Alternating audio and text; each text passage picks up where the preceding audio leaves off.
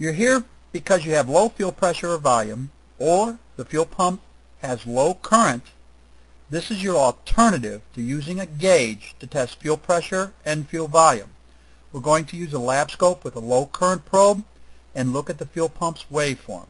Look at all these bad fuel pumps. They were found with fuel pump amps testing, when regular fuel pressure and volume testing missed them. Look at this close-up. Look at the wear pattern. This is the brush wear pattern, and you can see how far the commentators are wore down. The dark area, that's where the brushes weren't making contacts. Now, think about this fuel pump stopping when the brushes are on the dark area. This would actually cause a no-start condition. This is probably where you hit the tank with a hammer and it starts up again. This is why fuel pump amps testing is so valuable. You should learn it. It helps with regular fuel pump testing and intermittent problems. Use a vehicle-specific wiring diagram to find out where to connect your low current probe. In this example, it's easiest to remove the fuel pump relay and use a jumper wire. Place a jumper wire from the battery to the fuel pump feed, and then connect a low current amp probe around the jumper lead. You can also place a low current probe down by the fuel pump. Use the easiest location to get to, whatever's easy for you. First, measure the average current. Compare your reading to specifications. In this example, the spec is 4 to 8 amps. The pump current draw is near the minimum. It's reading 4 amps average. This may be where you want to go do fuel pump circuit testing. You don't want to fail the fuel pump for being at the minimum. You'll want to keep this in mind if the engine's running lean and you cannot find any other reason. But for now, let's continue testing. Next, look at the difference between the highest and the lowest amps. The difference between the two shouldn't exceed 15% of the total current draw.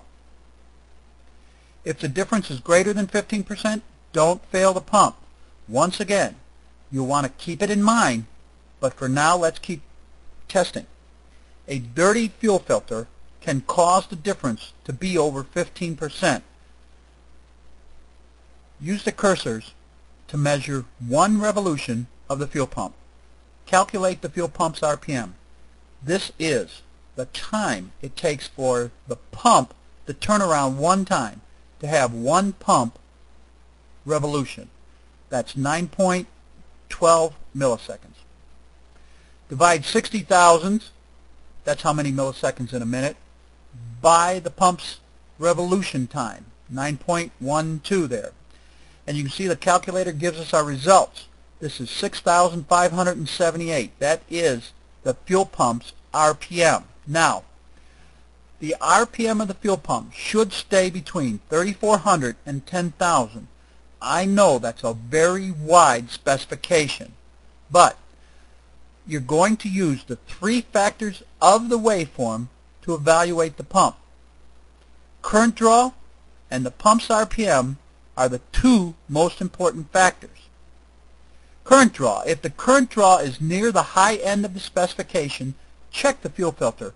The harder the pump works, current draw, the higher the fuel pressure or volume is going to be. If current draw isn't within specifications, then you need to go to fuel pump circuit testing. The difference in the highest and the lowest amps. The difference is the indication of the fuel pump's internal circuitry. It is not a good practice to replace the pump based on the highest and the lowest amps. Back to fuel pump RPM. If the RPM is too slow, check current draw, the B plus, and the ground to the pump. If the RPM is too high, it's spinning too fast and it isn't delivering enough fuel. Replace the fuel pump. Fuel pump current waveform testing has proven to be one of the most productive tests we have ever used for testing fuel pumps. Take the time to learn the procedure. At minimum, let's measure the current draw with an amp meter. This is how you do that. Set up your DVOM to measure amps. This may include moving the leads to the milliamps position. Remove the relay. Place the positive ammeter lead at the B plus terminal of the relay. On some vehicles, the ignition may have to be in the run position. Place the negative ammeter lead at the fuel pump's terminal of the relay. You're replacing the relay with the ammeter. Compare the current draw to specifications. If current draw is out of specs, go to fuel pump circuit testing and find out why. If current draw is near the high end of the spec, check the fuel filter once again. It's no different than using a low current probe.